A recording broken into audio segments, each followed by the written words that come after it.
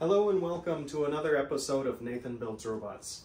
Today I'm going to be taking my first step into my journey of resin 3D printing. Now I've had a couple offers before to feature resin printers on my channel, but I declined every time because they just wanted to send me the printer, and there's so much support equipment that you have to buy, and I was like, come on guys, you got to send me more than just the printer, otherwise I'm going to be spending more on materials than what you're providing for me. Creality stepped up and they gave me the printer, as well as a wash and cure station, and 2 bottles of resin. So I figured that was enough for me to get started. You're only going to want to do this in a well-ventilated space. So you can see I've got this nice little room fan up here. You don't want to be doing this in your living room or somewhere where a child or pet could get into this stuff, because it is toxic and hazardous to your health. Also, you'll want to have some special waste bins to deal with contaminated materials. Once you've got your support infrastructure set up and you've found a safe place to run your Resin 3D printer, now you can think about buying one. This Halot Mage is supposed to be a pretty high-end model, so we'll check it out and see how it works today. I'll be using this resin that Creality supplied.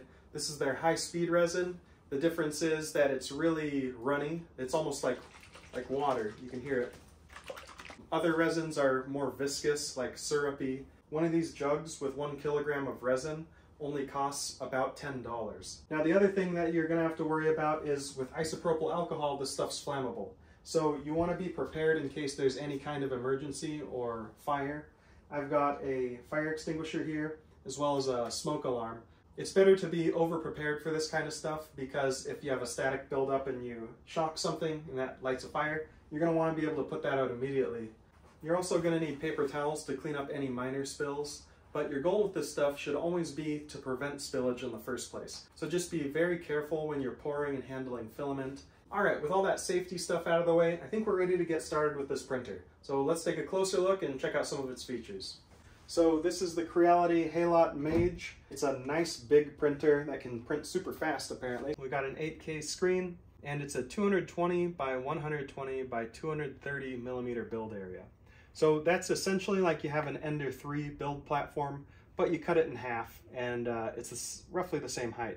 Some of the convenience features that you've got on this printer is this one-handed lift lid. Also in here, you've got an automatic resin fill tank. So if I go to settings, print settings, and Z-axis movement, I can move this upwards. So there we go. That thing moves fast.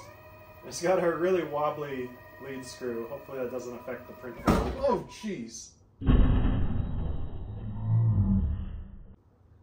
Oh my gosh. Okay, well, all right. Back to 0. That's not what I want. Gosh, this thing's making me nervous. It moves really fast. So leveling. Oh, wow. It actually broke itself there. So it broke the stepper motor free from the lead screw there by ramming into the bottom. So I'm gonna have to fix that. All right, well, this is a good opportunity to take a look inside of a resin printer anyways. So let's see what we've got in here. So it looks like we've got our power supply and a big old stepper motor. And it looks like this stepper motor actually has an encoder built onto the back. So I think it's got closed loop stepper control. That's pretty neat. All right, so here's our problem. When I'm rotating this, this coupler, it's turning the stepper motor, but it's not turning the lead screw. All right, so now we've got that coupler so that the lead screw is actually in there, and we'll tighten it up. It looks like we've got a small control board here, and then a little light cover to make sure that you don't have ultraviolet light leaking out. Then right up against the top surface, you're gonna have an LCD screen, and that's about it. It's really simple and basic down here. I don't think I've ever done a review of a Creality product where I didn't have to fix something on it, so this is just par for the course. All right, let's try this again. Back to 0. So now I can remove this piece of foam, and I'm going to take the print tray out. This thing's like a drum. It's just some plastic material that's stretched across the bottom here. I'm just kind of getting any little pieces of dust off of it. That's a pretty fun noise though. I'm going to use some Kim wipes to try and wipe this up a little bit, just to get rid of any little bits of dust. I've also got this sheet, so if I ever needed to replace this vat material, I think I've got an extra one here. Now you definitely don't want to get any resin on this little screen here. And then I think I put this calibration card down. Then I loosen up these 4 screws. And what this is going to do is it's going to allow this build surface to float a little bit. You can see it can move around a little now. So when I tell this to go to oh my goodness, I'm scared. Tell it to go to 0. Okay. Now it's flat against the build surface, and I think I just tighten up these screws now. So now we're going to go back to 0. Then I'll put this piece of paper away with my extra FEP sheet. And we'll save that for later. Apparently you're supposed to change that sheet out, this little membrane here, every 200 hours. Alright, so we'll just make sure everything's nice and clean. Every time you put this back in place, you kind of have to push this switch, which lowers the fill drain port down into position. So you just kind of help that along in there, and then thread these screws in. Now I'm gonna do my first mod here. Yeah, I heard someone else complaining about this, and I tend to agree with them. When you put the dish in place and you're trying to thread these into position, it's just kind of more difficult than it needs to be. So what I'm going to do is I'm going to put a little chamfer on those threaded holes, and that's going to help guide the bolts into these holes.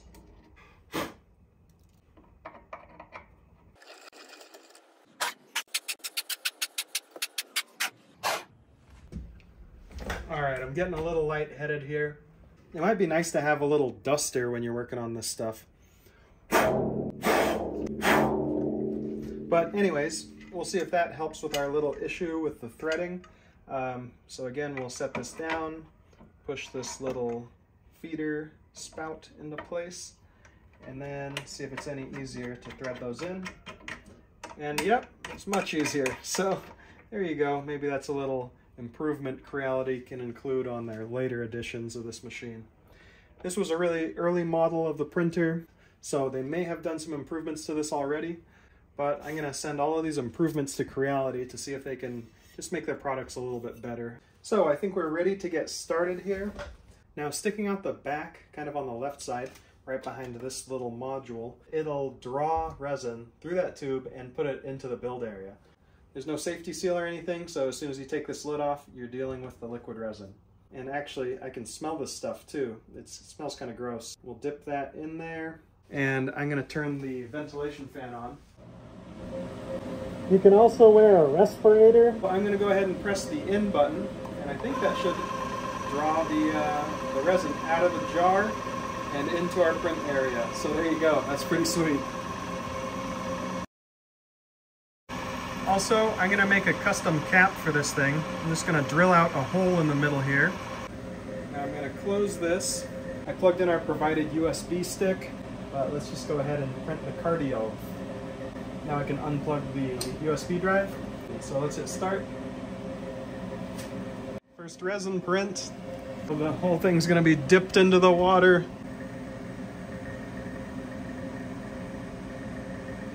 Hopefully there's no bubbles trapped under there. Oh wow, you can hear that thumping noise. That's it pulling loose every time. My gosh.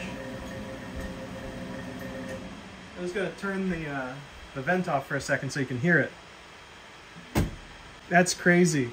So you've got that drum surface at the bottom, but it should kind of tent up and then come detached. And then the final piece comes loose and it just kind of pops and snaps off. So crazy. I didn't think resin printing would be this loud.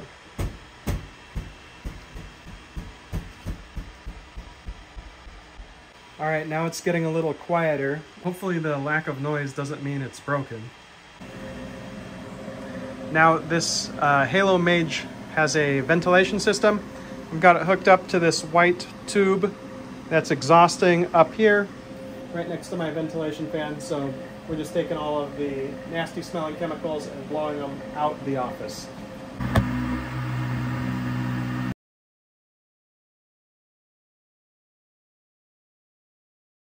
The print's almost done. There it is. So if we look down at the menu, it says print complete. Hit OK.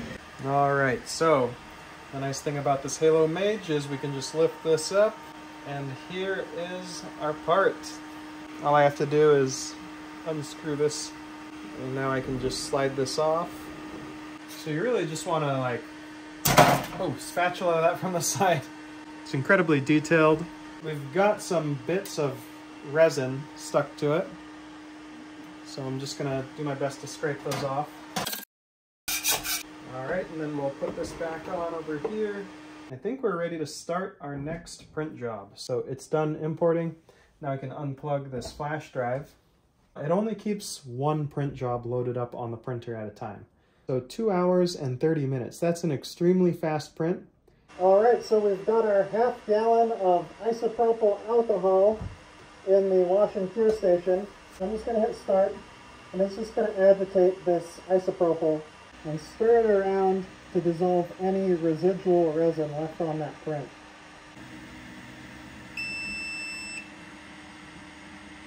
It's finished with its wash cycle, so I can go ahead and take this out, and we'll pull it out of the iso-alcohol bath.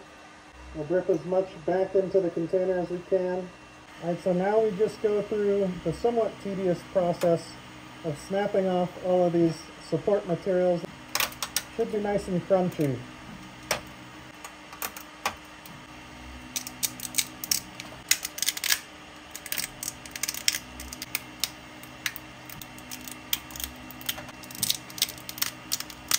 It's pretty sharp, and it could actually cut through these gloves.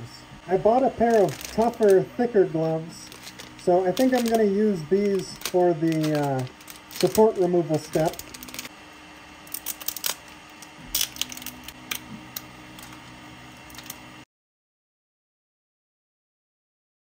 I think I did a pretty good job. We'll put that on, we'll do one more rinse. Now it's time to cure this thing. I'm going to switch modes from wash to cure. We'll put the protective lid on here and hit start. And that's just blasting this model with UV light from all directions to try and cure up any uncured resin. Well, it looks pretty good to me. In the meantime, we've got this other print going, and it's already a quarter done. These printers go fast. It smells kind of like a Sharpie or dry erase marker in this room now. That's just the isopropyl alcohol and maybe some of this resin. We've got our fan turned back on, and that should help clear all of the smell out of this room. And there's all my little Master Chiefs and some aliens there, so we'll be cleaning those off shortly. All right, so it's the next day. I let this print finish and just kind of sit here overnight. So let's take a look at it. I really like this lid. It's super convenient. If you only have one clean hand, with this one you can easily do the lid. But with this, you have to use both hands. So if you got like resin on your fingers or something, you're gonna get this thing all dirty. Something like this is much preferred. And actually I think Creality should come out with a wash and rinse station that has the same style of lid, because I like it so much. But let's deplate these parts. So we'll take this off here. Now, interestingly enough, we had some issues on the support material here. Right there, you can see the support material broke away, but it was able to build itself out and reestablish a connection to the part and pretty much finish this without any issues. Over here, you can see the same thing. It kind of broke off, but I'm pretty surprised how robust the support systems are on these prints. Overall, I think everything on this plate turned out really nice. You can see all these little nameplates that I made. I want to start labeling things. Someone in the comments was telling me that I should use a plastic spatula to take these parts off. I'm not sure if that'll work. Oh, wow, it is. It works. Okay, well, that's what I like about the comments section. There's a lot of people in there that can really help me out. Yeah, that works a lot better. Thank you, person in the comments section. Now when I do this demolding, I actually like to angle it away from myself. And that way, I just tore a glove. I'd say you probably go through 50 to 100 gloves for every bottle of resin that you use up. So just add that to the cost when you're considering, you know, how many bottles of resin you want to go through. This spatula sat in the resin overnight, and it actually degraded the material, and it's kind of falling apart. So I'll have to get rid of this spatula. We're going back to the metal spatula for now. All right, so now I'm rinsing the last batch of parts, and I'm gonna change into my orange gloves. With parts with a flat surface that all the supports are attached to, I find it's pretty easy to just take the spatula and just sever them. Just like that. Pretty quick and easy. Also, with these pre-supported models, the designer usually puts some care into making sure that they're easy to detach. So if you get some good models, it really saves you a lot of time. I mean, just watch this. I can just crack this off. There goes half the supports. There goes the other half of the supports.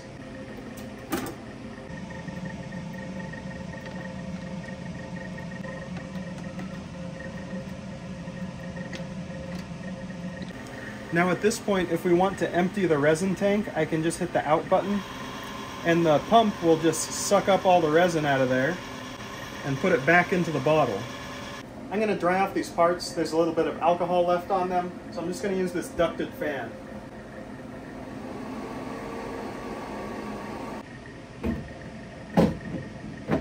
Alright, so let's switch this over to cure.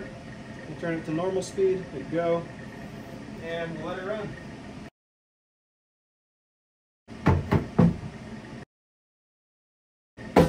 Something you can do to make sure you're not contaminating your clothes with resin and carrying that into your house is to just go on a nice walk outside, get in the sun, and make sure any of that resin that may have gotten on your clothes is getting cured by the UV light from the sun. I know those in the 3D printing community don't often go outside, but it's worth taking a step outside of your basement to go enjoy the great outdoors. You can see here's all my resin contaminated goods. I just have them in a clear plastic bag, so they've just been kind of baking out here in the sun, and they should be cured for the most part. Also, any gloves or tools that we want to reuse later, we can cure, and I'll actually turn these inside out so that if any resin got on the inside, that's going to get cured too. So here's all the prints that I came up with over the course of the last 24 hours. I think they look awesome. I mean, the amount of detail you can get on these prints is simply unsurpassed by FDM printers. Just look at these little alien dudes. We got the X-Wing over there. We got all these Master Chiefs.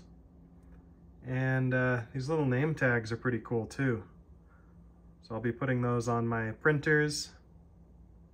Just little markers. But I mean, these are tiny little guys here, and just the amount of detail is crazy. Like especially this one. This one turned out looking awesome, but look how small it is. There's my finger. Tons of detail on those models. They look really good. I really like this 8K resolution for this screen size. And then we've got this larger model here. Really nice details. You can see the texture on the individual parts of that model. It's got chainmail in some places and smooth armor in others. And the printer can reproduce those textures just based on the super fine resolution that it has. And this little ship here, I think it's called an X-Wing. So this opens a lot of doors in terms of what you can 3D print. So much cool stuff can be made with the Resin 3D printer. So after playing around with this Halot Mage Pro for about 24 hours, I got 3 successful prints off of it. I didn't have any failed prints, it was all successful. And I really got familiar with the Resin 3D printing process. Now I know there's a lot I can do to learn more and master this craft, but for now, this is what I've got. And it's pretty impressive. I mean, going from basically no practical knowledge with Resin 3D prints to producing a full tray of parts and learning how to use the slicer and everything, it was a really simple experience. I just went with the stock profiles and started printing stuff, and it all came out great. Some of the features that I really enjoyed on this Halot Mage Pro were this one-handed easy lift lid. This little pump in the back of the machine made it so that I didn't have to pour the resin, which is an easy place to make mistakes and make a mess. So not having to deal with that made this printer even easier to use. There was that little issue of not removing the foam and kind of crashing the printer into the bottom of the build area, but fortunately I was able to fix it, so it wasn't too big of a problem. Overall, I have a lot of experience with 3D printing, but that's all in FDM. Transitioning that knowledge over to resin was super simple, and if you already have an FDM printer, then I think picking up a resin printer wouldn't be a bad idea. The Creality Halot Mage is one of the best offerings in its price range. The build volume on this machine was awesome. Having a large build volume on a resin printer is exceptionally cool just because of the way that print speed scales on these machines. If you look at an FDM printer, if you want to print a single benchy on here, it takes a certain amount of time, let's just say 40 minutes. And if you want to print 10 benchies, then it'll take you 10 times longer. However, on a resin printer, the overall print time is unaffected by the number of instances on the plate. If you wanted to print a single benchy, it might take an hour and a half. But if you wanted to put 20 benchies on this one plate, then that would still take an hour and a half. You'd just use up more material and have more parts in the end. So in that way, resin printers are excellent at scaling up because one machine can produce 20 times as many parts without taking any additional time. So that's one of the reasons why I think having a large print area on a resin 3D printer is exceptionally useful. Now, a big difference between using a resin 3D printer and an FDM 3D printer are the consumables. On an FDM 3D printer, you virtually have no consumables except for the filament. You just buy more filament and you print more parts. Occasionally, you might need to replace a print surface or a nozzle, but if you've got everything tuned properly and you just run in your machines, you really shouldn't need to replace anything other than your spool of filament. Compare that to the resin 3D printing process. I went through about 30 gloves in the process of using half of that bottle of resin, which adds to the cost of running the machine. Now, as I get more experienced and I'm more careful, I won't have to contaminate quite so many gloves, but it's still a major consumable cost. Also, you'll be going through paper towels and rubbing alcohol and plastic bags to contain all the mess that you make, so you end up with a lot of additional costs with running this machine. On top of that, when you're printing these models out, you end up having to use support material pretty much 100% of the time. Every part that you print is going to need at least a little bit of support material, and you might be using as much as 50% of your resin just in that support material. So it might sound like you're getting a good deal buying 2 liters of resin for 20 bucks, so you have to basically discard 50% of the resin, and you'll end up with some of the resin stuck to your parts that gets rinsed off into the tank here, or it ends up getting everywhere and kind of just getting wasted. So it's not a 100% efficient process, whereas with a well-designed FDM model that has a certain print orientation and can be printed without any support, you end up with 100% of the material being turned into useful parts in the end. Also, you don't have to worry about all those additional consumables when you're running an FDM printer. So in the end, I think running an FDM printer is less expensive. Also, you got to look at the space that this thing takes up. I mean, sure, the printer is pretty small. It only takes up about a square foot of desk space. But you need another couple square feet for cleanup, another couple square feet for this wash and cure station. You need additional storage space for all of your materials that you're going to need. I mean, I've got this pretty large desk here. It's like a 6 by 2.5 foot desk, and it's completely filled up with stuff, and I feel like I could use even a little bit more space than this. Ideally, I'd have a paint booth set up where it's just like a tent where you've got 3 or 4 walls containing you in there for removing support material and maybe painting these things after the fact. Now, support material ends up going everywhere. You're scraping them off and they just go flying, so it's really hard to contain that mess. Even if you end up using support material on an FDM print, it's usually pretty easy to clean up, and you don't have to worry about the pieces of support material flying away and being potential little toxic resin sources around your house. With FDM printers, you break it apart and it's just like, you know, inert plastic. So you really don't have much to worry about with it, versus with this resin, everything's kind of messy, and I'd like to have better control and containment over the materials. So after you buy the printer, if you want to have a proper wash and cure station and all of the extra materials that you'll need, plan on investing about $200 additional. Also, that FEP material, or FEP, is that clear plastic coating on the bottom of the vat. That is kind of a disposable item that you have to replace occasionally. They say after every about 200 hours, you're going to need to replace that. That thing's going through a lot of stress. It's getting a lot of UV light exposure, which is not good for plastics. And also, every time you're pulling the plastic off of the surface of that FEP for those particularly sticky layers, you hear it popping off. That's kind of stressful for the plastic because you're bending it and stretching it and all that kind of stuff. So you don't want it to rupture and spill resin all over your LCD screen. That would actually be pretty disastrous. Also, when I finish printing and it's got the part stuck to the tray, if I were to accidentally send that to 0 and smash that down against the FEP tray and the LCD screen, you could do some pretty serious damage to this machine. So it requires you to pay attention and not mess things up. That's true of all 3D printers, but just the amount of damage that you can do from simple mishandling on this type of machine, I feel like it's a little bit more sensitive and you have to be a little more careful with it. On top of that, this thing pretty much perpetually stinks. I turned the fan off for filming this short little segment, but I'm going to turn it back on and pretty much just leave it on 24/7 to manage the constant source of fumes coming out of this machine. There's no way around the resin stink other than having constant ventilation. So with all those downsides, you might be thinking, okay, why would I want to get into resin 3D printing? Well, it simply offers a level of print detail that you can't achieve with FDM. It's pretty astonishing how small the details are on this print. These kind of details would be completely lost in the layer lines on a regular FDM printer. Also, that ability to print things extremely rapidly in batches makes resin printers almost suitable for mass production. I mean, you can really crank some parts out, especially if you're doing low volume production. Also, these photo-cure resins are much more resistant to high temperatures than a typical FDM print material.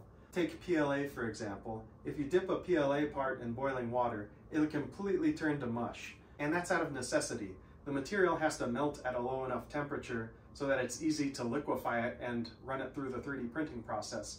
Versus these materials, they're photo-cured, so having a low melting temperature isn't that important for these materials. And as such, when you cure them, they're pretty tolerant to higher temperatures.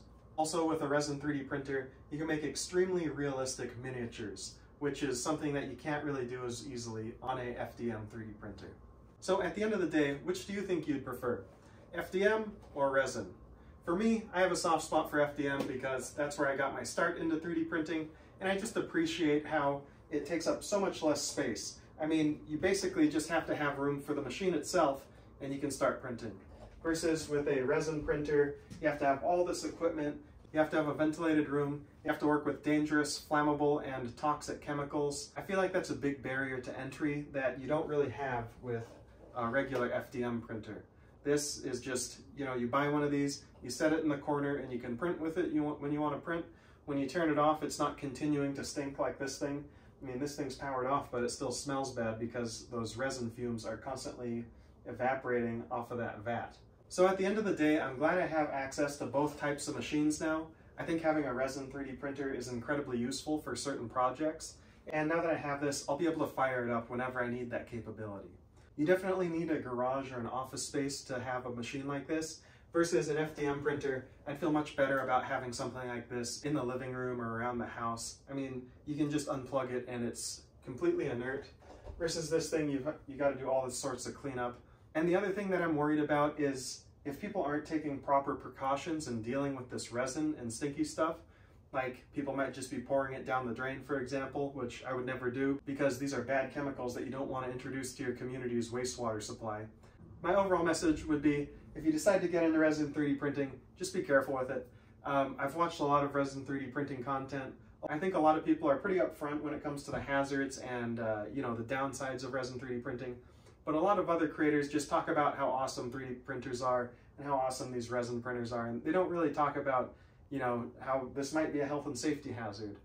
Now, I'm not saying FDM printers are this glorious, safe device. I mean, I still have ventilation running whenever I have an FDM printer running because it is generating microplastics. If you can smell it, then there's something in the air, and I think you should be ventilating that away.